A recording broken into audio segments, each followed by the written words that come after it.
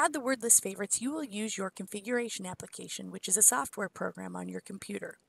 After you open up the software program config app, you will press the upload button, and that will bring all of the word lists that are currently on your AudioStar into your computer.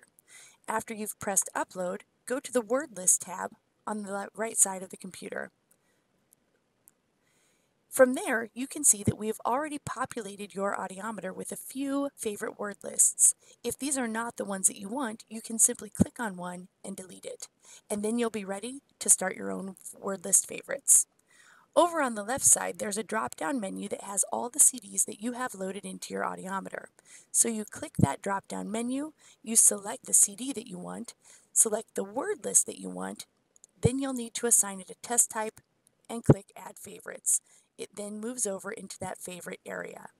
If you'd like to change the location or the order, you can select that and move it up or down.